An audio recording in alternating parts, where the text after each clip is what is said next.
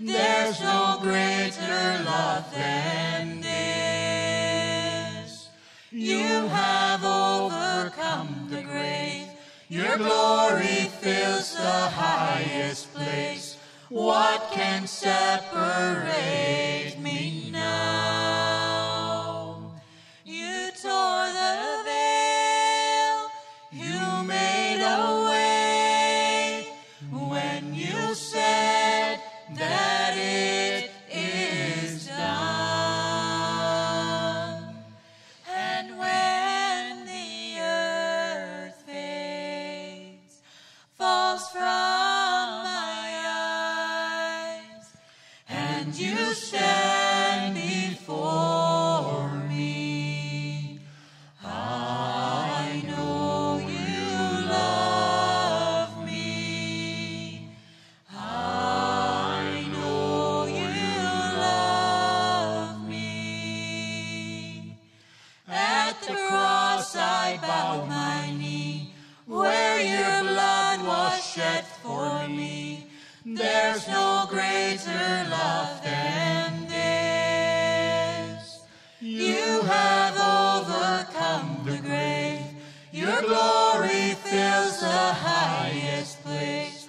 What can separate me now? I know you love me. I know you love me. What can separate me now? Hallelujah. Isn't that great? I got a different message today, twofold. When you make decisions in life, do you talk to the Lord first? Or doesn't it matter whether he knows or not? Because when you talk to the Lord, when you make a decision, it can save you a lot of money. People think God is in their plans, but a lot of times he isn't. And we got to make sure in these last days, because of the terrible corruption all over the place, we need to call upon the Lord. Christians are drawn into corrupt decisions because that's the world system operates. I've been in the business world a while, and I know how it works. You pat my back and I'll pat yours. That's how things are. And it doesn't matter what the product is many times. So we need to understand, as we get closer to the end, we'll need to call upon the Lord more and more as we make those decisions because of the deception of the enemy. He'll sound as an angel of light, and he is coming back soon for a bride, and that bride is going to be without spot or wrinkle, made so by the blood of Jesus. So the question is, when will Jesus come back? What do we still expect to happen? The Bible teaches us, when you see these things come to pass, look up, lift up your heads, for your redemption draweth nigh. What things? All you have to do is go on the internet, and you see incredible, horrible weather taking place, earthquakes, and unbelievable destruction all over. So we know that these things are happening. And it also says, men's hearts will fail them for fear, and men will lose their love for one another. The abortion clinics are incredibly business outfits. For those who watch the movie Unplanned, that should make it pretty clear on what happens there. When I watched it, I was thinking of all the millions of babies that could be alive today, and Jesus could cut his work short because he's got a number. He's got a number that he has to fill up, and he knows exactly the time when it'll be. And that's the day when Jesus will say, okay, my son, it's time for you to bring your bride home. So how will that take place? It's interesting how the Bible describes it in the Old Testament. So today I'll let you know from an Old Testament perspective on the coming back of Jesus. But before we get into it, let's rise and ask the Lord for blessing. Heavenly Father, you will open our eyes and hearts to the signs of your coming, to the signs that we see all around us, and help us to just bring our hearts into a place where we can have a relationship with you. I thank you for your grace in Jesus' name. Amen. Hallelujah. You may be seated. In 2 Peter, in chapter 3, in verse 9, it tells us, the Lord is not slack concerning his promise, as some men count slackness, but is long-suffering towards us. Is long-suffering to usward, not willing that any perish, but that all should come to repentance. That means all. The Lord is not willing any perish. And because they're perishing, it's because they make their decision against God. How will the end time harvest happen? We can now see and hear rumblings of incredible moves of God. We can see things taking place in the natural that will translate into the spiritual. When you look at what happened in the Old Testament when they were into their harvesting, which is always a blueprint of the harvest of Jesus. First of all, there were the first rains. They would plant their fields, and then they would get a rain, which would germinate the plants or the seeds. And then that was pretty sufficient rain. And then they would have an almost drought-like condition for quite a while. They would get little rains, but not enough, just to keep things going, so that the plants would root down to bring up the nutrients of the soil. I always tell my wife, don't water the garden too much, or else you're just going to eat nitrogen when you eat that carrot. I used to sell minerals to cattlemen whenever there was a wet year. The cows would need so much minerals. It was a good year for me. But when it was a dry year, the nutrients would come up and they would basically quit taking minerals. That's how it works. And that's how it is in the Old Testament.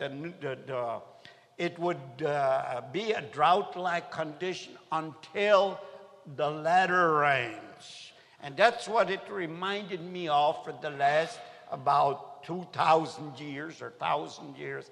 Drought-like conditions as far as the kingdom of God is concerned. You look at all the religious systems, hardly anybody into the power of the Holy Ghost. You see religion everywhere, but they all know about God. Yesterday, I was watching a document about Burma. Is that the name? Burma. It's a country that has been communist and terrible communist for years and years and years. Now they're building churches there, Christian churches. Is it Catholic? I don't know. But at least they're talking about God. They're planting the seed. And what will happen is the latter rains will come. And then the first harvest was called the barley harvest. And that was what took place first, the first fruits in the barley harvest.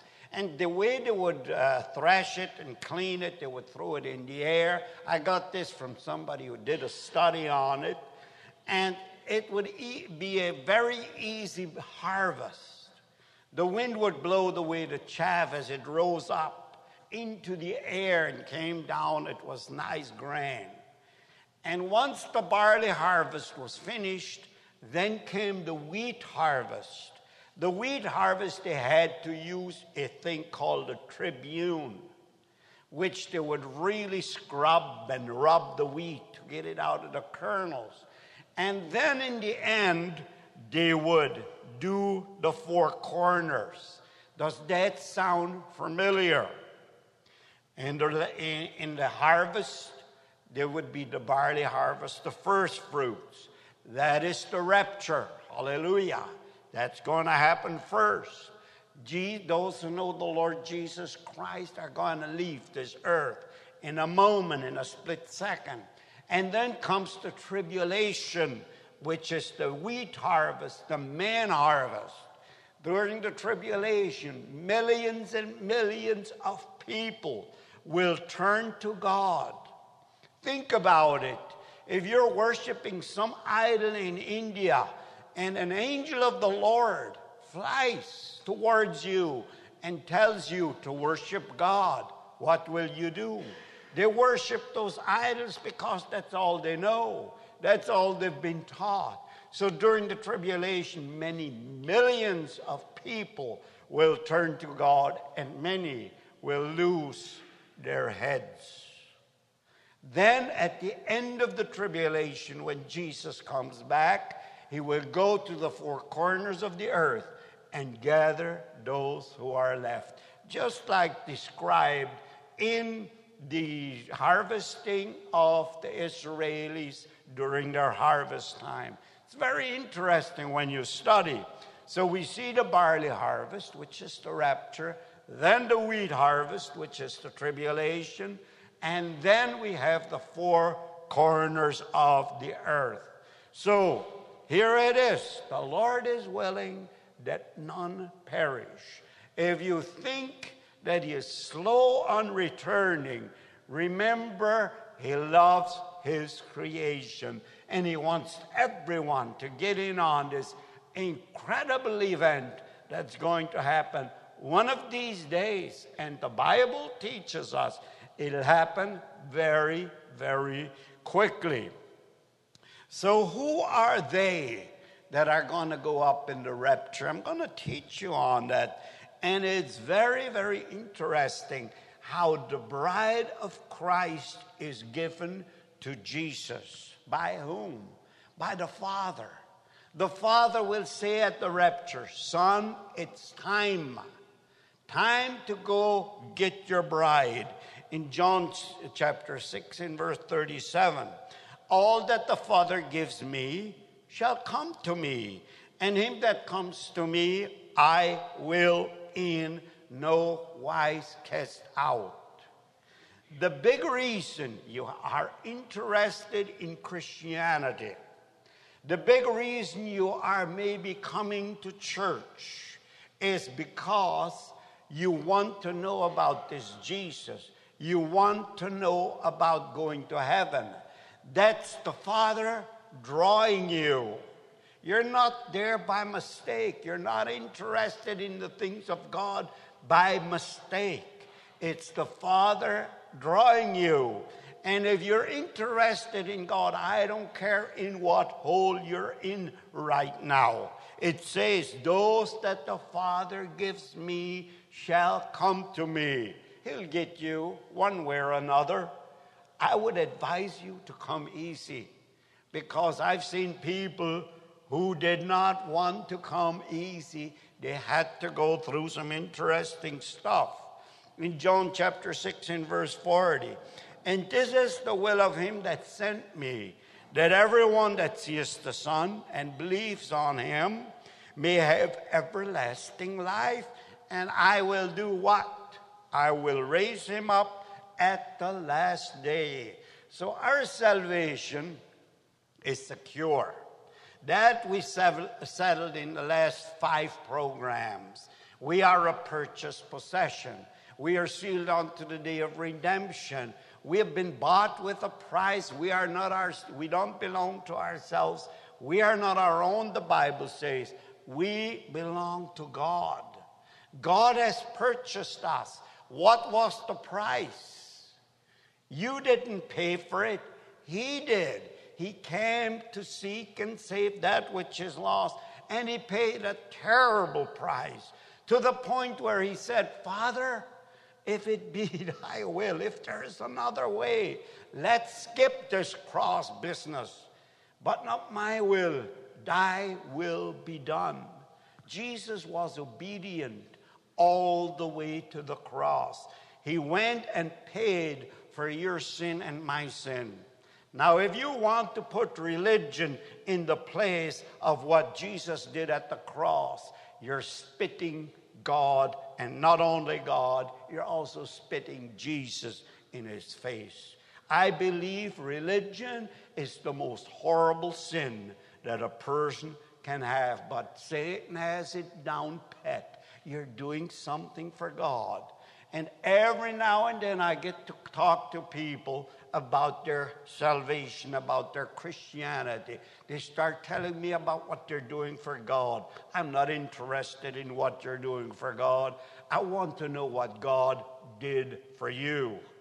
Because what you're doing for God is a lot of time selfishness, self-ambition, and a lot of time just something that you don't even understand. So God, what is he doing for you? Is he freeing you? Is he setting you free from anxiety? Is he setting you free from depression? Is he setting you free from the heartaches and the problems that Satan throws at us? From the gossip, from all these things that we as human experiences? If Jesus isn't doing that in your life, you're missing out. You're not receiving from God what you should. And he's going to finish the job one day, but it's going to be soon, and it can be very soon. John chapter 6 and verse 5, and Jesus said unto them, I am the bread of life. He that comes to me shall never hunger. He that believes on me shall never thirst. That's quite a statement. There's something I want to share with you as a minister of God and as somebody that's somebody that brings revelation, somebody who is reconciling. How is your life with God? The older I get, the more comfortable I become. Hallelujah. Why? It is because I've settled in my heart long ago that Jesus is the only one. That I'm not going to look to the left or to the right. He's the one that's going to lead me. Yes, I will make mistakes. Don't be fooled by that. I will make mistakes, but God will keep me. He'll keep me on my track. And during those years, I've learned to trust in Jesus. I remember I had $10 in my pocket when I was excommunicated from a very wealthy situation. People had money, they had all to eat they wanted. The problem was getting too fat. And did I think of maybe not having anything to eat? That never crossed my mind, because throughout those years, my problem wasn't being too skinny. My problem was I need to lose weight. God overabundantly gave me all I wanted and all I needed. But most of all, it wasn't only my natural food that he supplied. He supplied me with spiritual food. I was willing to take the risks of reaching out to God and getting the spiritual food that is available for me. And the reason I was willing to take the risk is because I knew that I belonged to God. neither death nor life, nor principalities nor powers were going to separate me. So I could afford to take the risk. So it says, I'm the bread of life. He that comes to me shall never hunger. Now I have an interesting scripture which takes spiritual ears to understand. When I was studying this, I was thinking of the poor Jews and Pharisees that were listening to him. And I was wondering, I wonder what went through their minds. Then Jesus said unto them in John chapter 16, verse 53, then Jesus said unto them, verily, verily, I say unto you, except you eat the flesh of the Son of Man and drink his blood, you have no life in you. Whosoever eateth my flesh and drinketh my blood has eternal life, and I will raise him up the last day. My flesh is meat indeed, and my blood is drink indeed.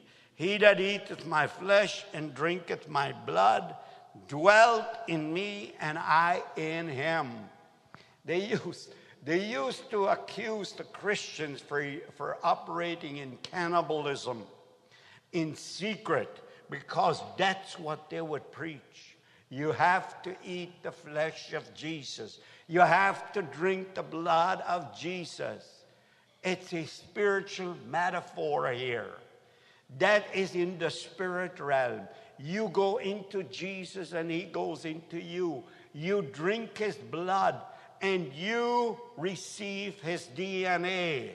That's why I say, once I'm born again, that's for keeps. My DNA will never ever change because I drank the blood of Jesus. Life is in the blood, and what? My DNA has changed from Dave to Jesus. How is that? Interesting, isn't it? We will receive a new name. The Apostle Paul says, I have wronged nobody. He could say that with a straight face, even though he persecuted the church. He brought them to be judged and to be put to death. But he said, I've wronged no man. Why was the Apostle Paul on legal ground in communicating that?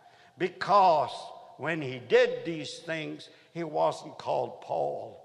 He was called Saul. A different person did this.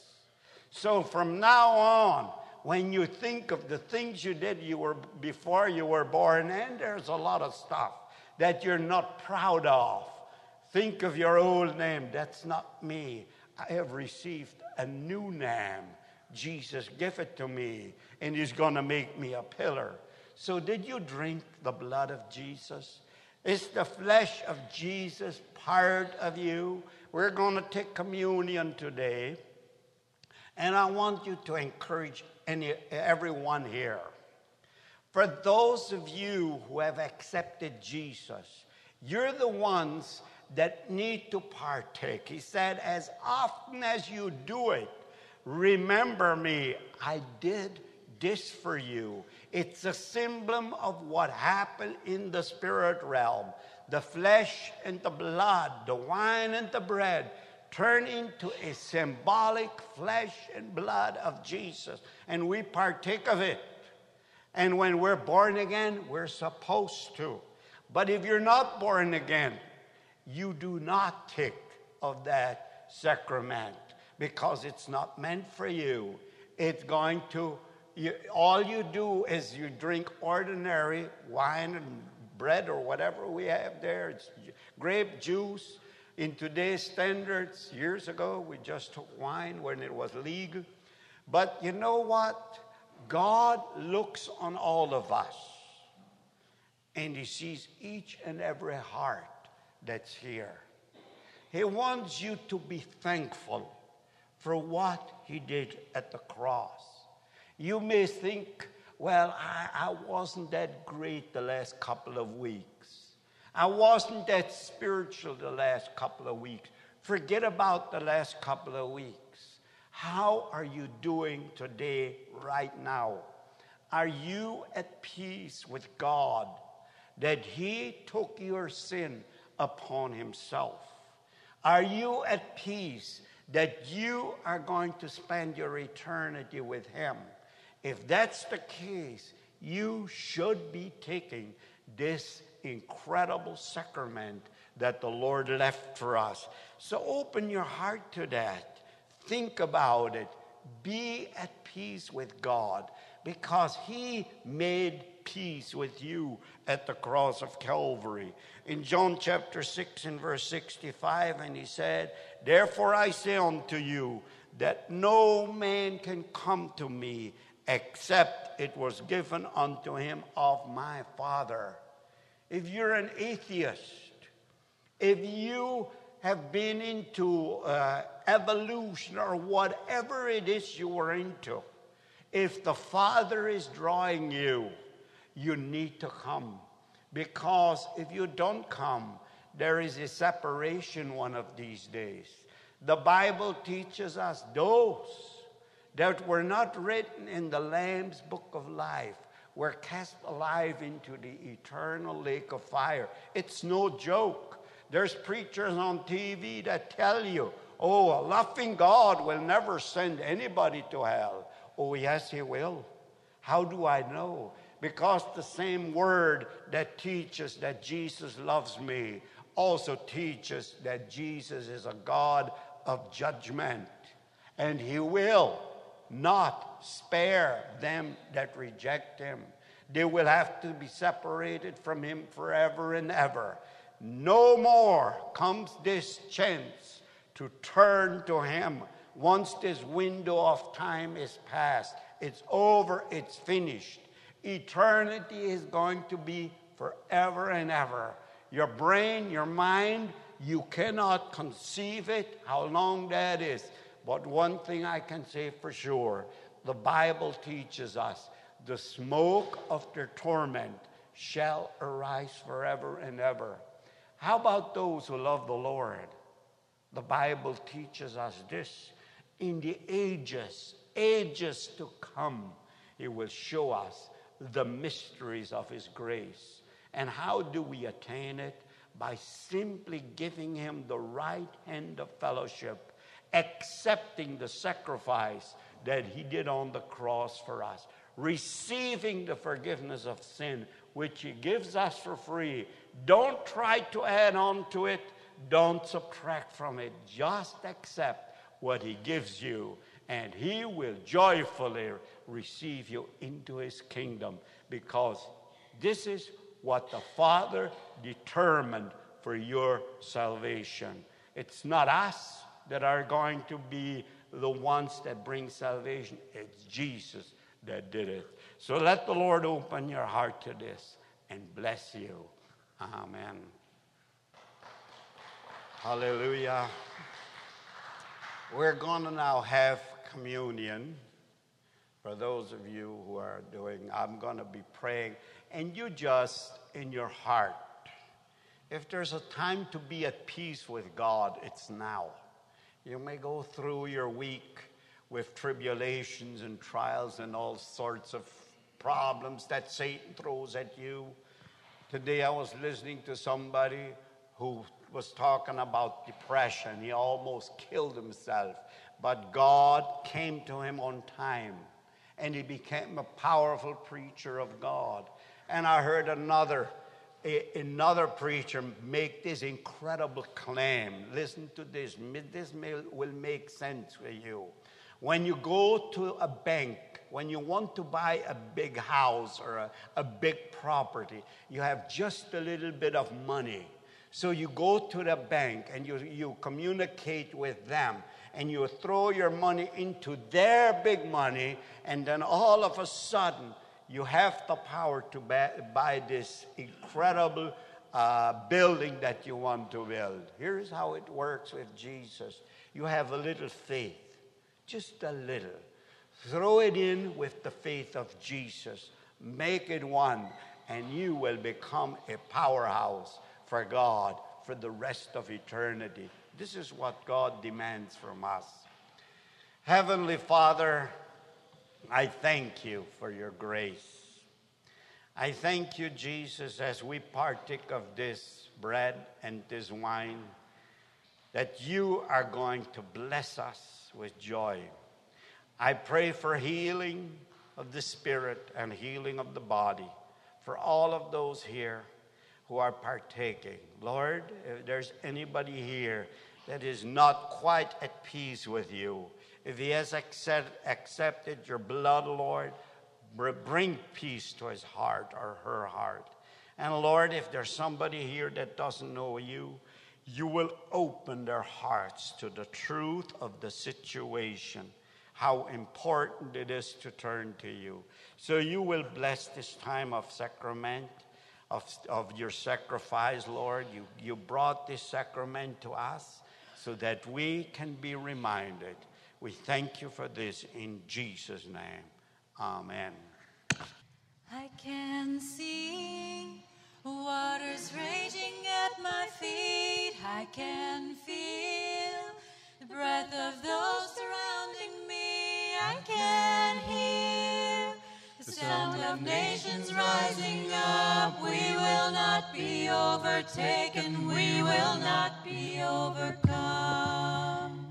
I can walk down this dark and painful road. I can face every fear of the unknown. I can hear all God's children singing out. We will not be overtaken. We will not be overcome.